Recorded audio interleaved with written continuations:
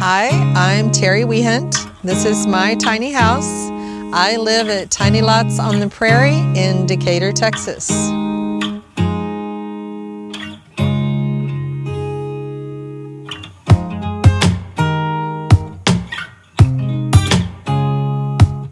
I've lived in my tiny house a year. I love it. I'm an empty nester. I had lived in a house and an apartment with my kids and raised them. I decided rent was ridiculous and I wanted a house, but it didn't need a whole house, so a tiny house was perfect.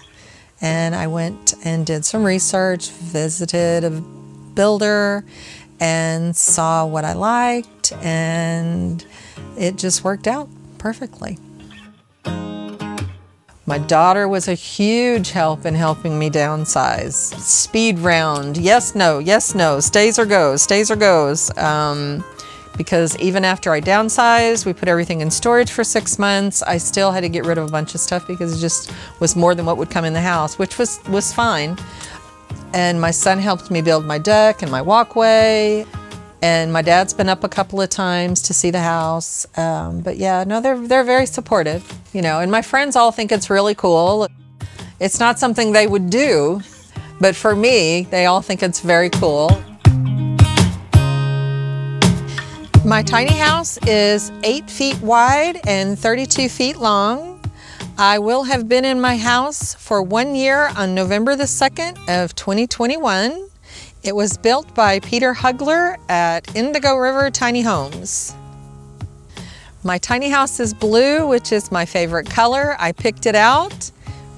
My builder was a little skeptical, but I told him it was perfect. And it matches my car, matches a lot of things inside the house, matches my furniture on my deck next to my house. Okay, let me show you some features of my house. I have a shed that's built onto the end. That's the full height of my house. So I still have some decking to finish to go around the end of my house so that I'm actually able to access my shed easily without a ladder, but it opens up, has my hot water heater, my Christmas decorations, and a few other little knickknacks. This is away to my deck and my outside living room.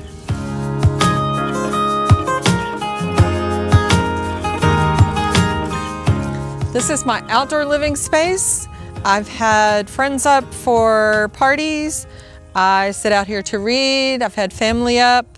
I actually got all of this deck material from a friend that had to sell her tiny house. My son and his friends took it all apart, moved it over here, and voila, I have a deck and a walkway.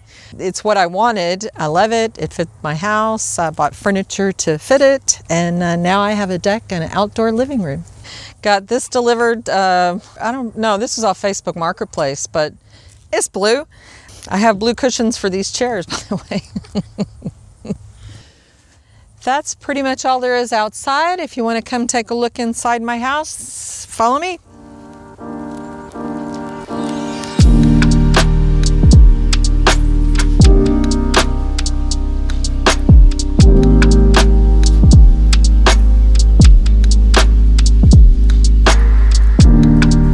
Welcome to my tiny house. The house basically started as being built around this rug. That determined everything. I had to plan around the rug, for the couch, for the tables, for everything. The original floor plan had the bedroom over here. Peter changed that to put the living room here to accommodate my rug. I didn't want any lofts. I didn't want stairs for old knees. I wanted tall ceilings. I wanted lots of light, windows. I have a small little portable fireplace, so I have a mantle. This is my multi-purpose coffee table, extra seating. This was purchased particularly for photographs and stuff to go underneath the television. This cabinet I kept I've had it for probably 20 years. Painted it black to go in here. The 2 nightstands were purchased because they fit directly next to the couch in the spaces that I had. Peter put these shelves here, open shelving for stuff to go on.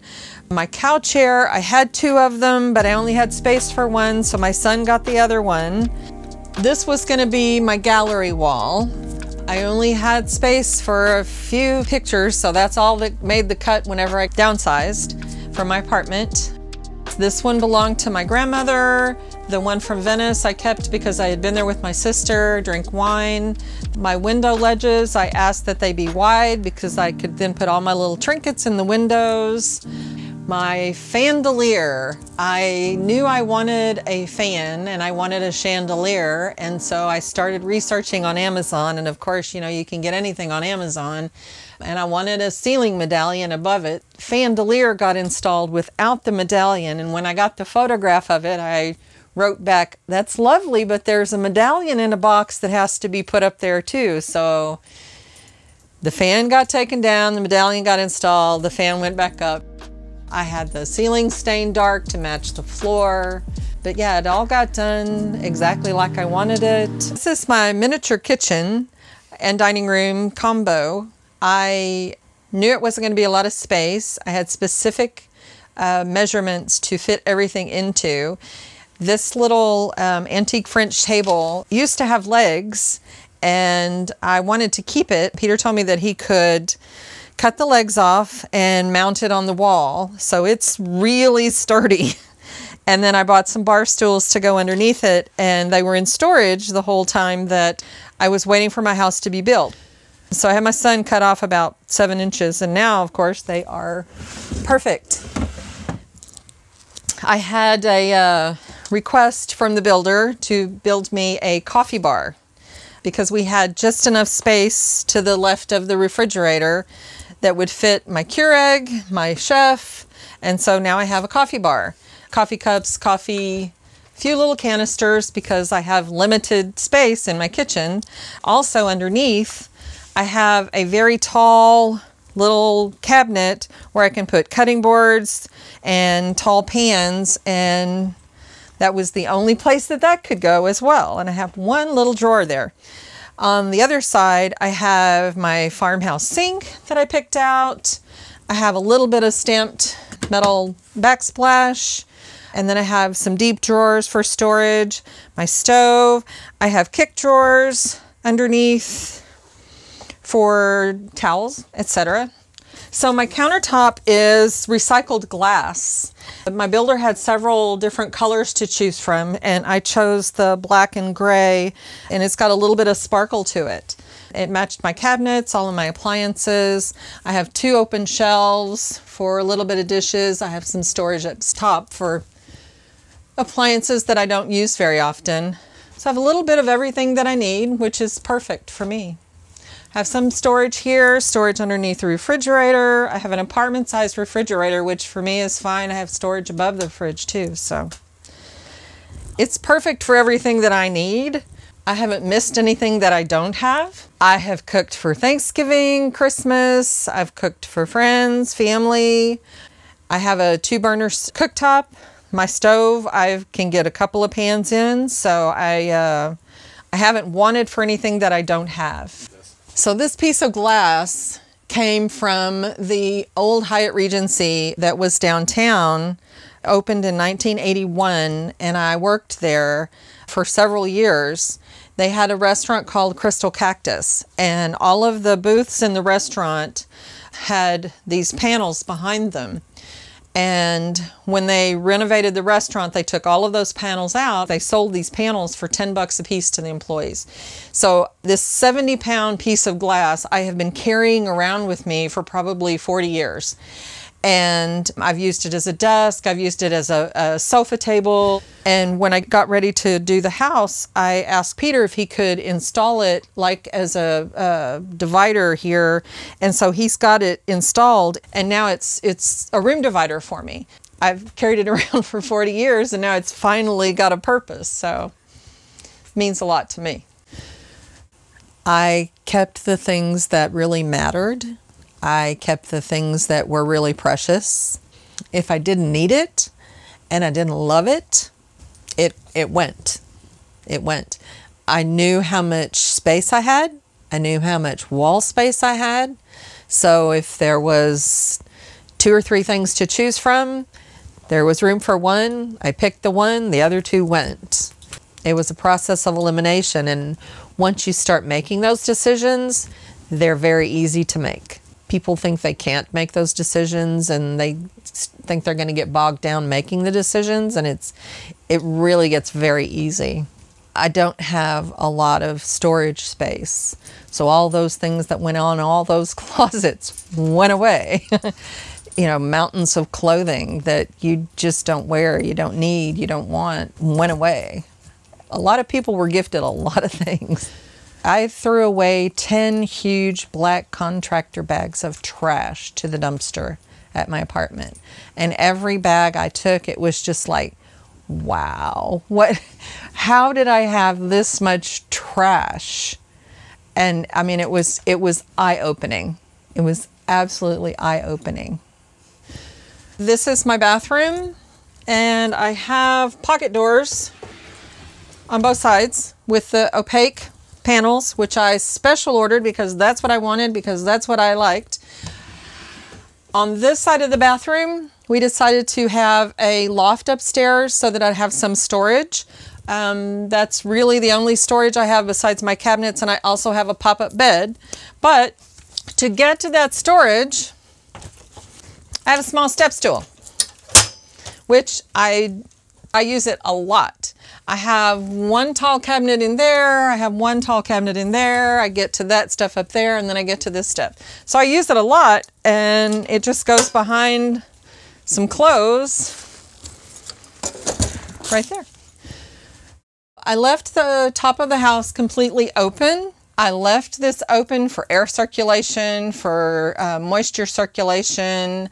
There is a small air dehumidifier in the house. I have a fan that's at that end, and I just like the way it looks. I like my ceiling. I like to be able to look back and forth, and it helps with heat circulation, cool circulation, all the time. I wanted a little more bathroom space, mainly because I'm a girl. I need room for my stuff, junk, crap, whatever you want to call it.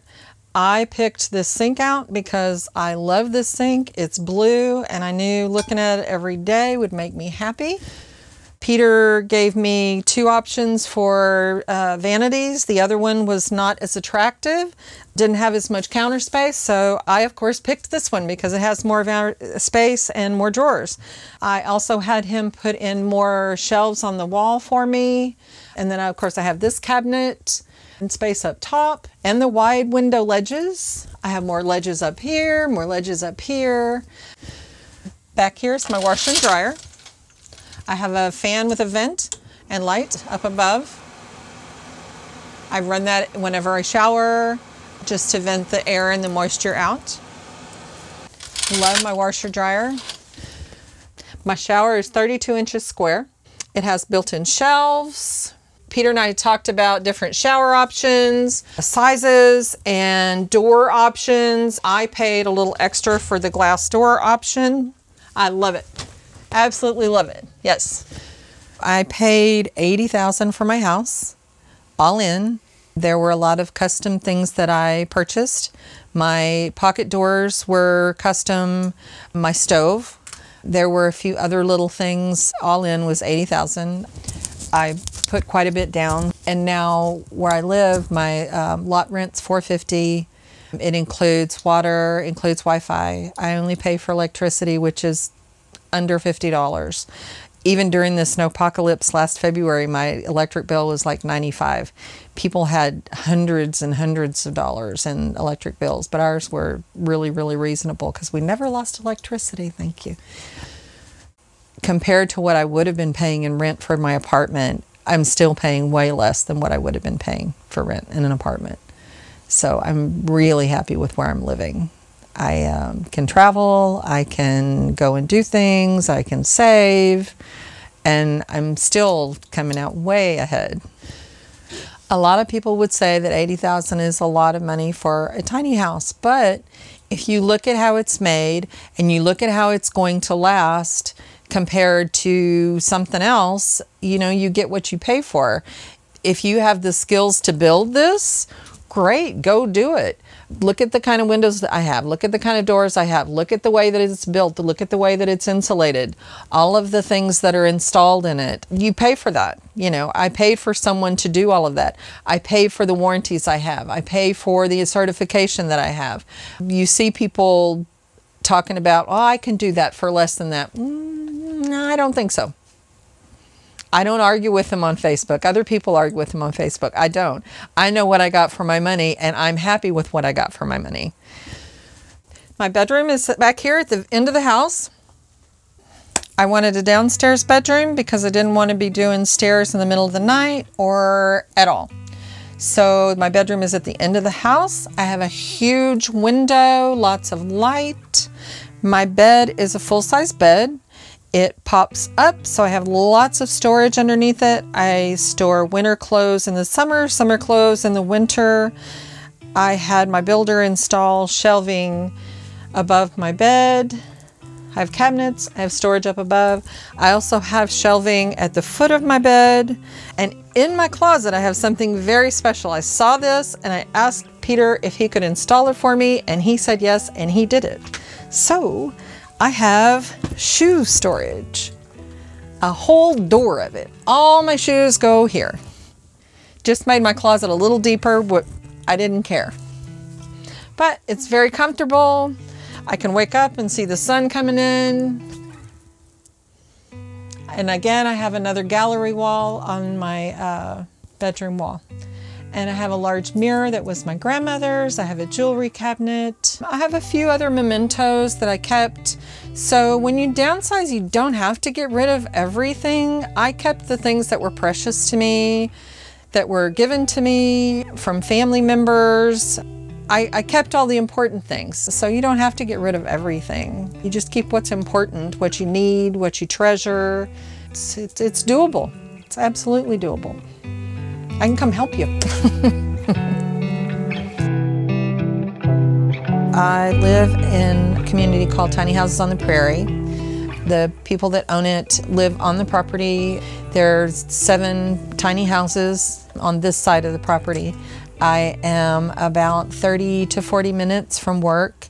I work on the north side of Fort Worth, but the drive to work is down a very nice highway by fields, green, so it's a pleasant drive. I don't mind the drive to work because I know when I get back I'm in this nice, peaceful, quiet prairie. It's worth the drive. I plan to stay here. I plan to retire in 5 or 6 years and enjoy my house and stay in my house. My family's close. I plan to travel.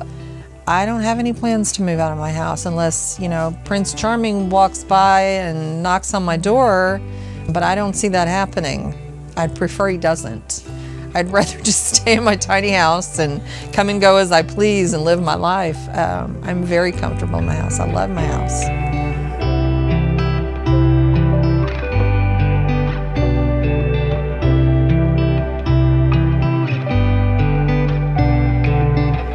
Thank you for watching our video and for stopping by Tiny House Expedition. I'm Alexis. And I'm Christian. Don't forget to like, comment, and subscribe. And for more tiny home tours and stories, click the videos below. And join us on Instagram for bonus content, including face-to-face conversations with us. We hope to see you there. All right. Thanks, guys. Have a good one.